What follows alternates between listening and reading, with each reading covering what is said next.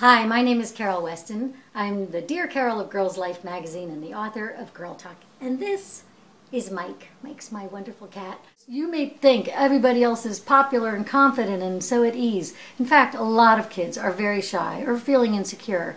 And if you really notice all the kids, and not just that very visible 5% of very popular kids, you'll realize you're not at all alone. Other kids want to get to know you. So one easy thing is to smile and say hi. Very easy. But also to give compliments. If you say to a girl, I like your earrings. If you say to a guy, I like that sweater. I mean, that's like easy, but such a nice thing, and people will appreciate that. And asking questions, whether, did you get the math homework? Do you have a pencil sharpener?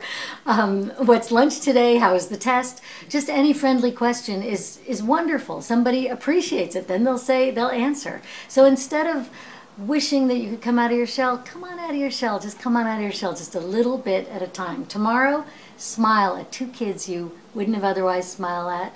Say hi to two kids. It's going to make such a difference, and you're going to feel better. So I have a new book out. It's published by Jabberwocky, and it's about a girl named Ava and her big sister Pip, and Pip is so shy, and Ava wants to help her, and she does. And I think the book is going to be lots of fun to read, but I think it will also help you if you're feeling shy and if you're ready to take that step forward.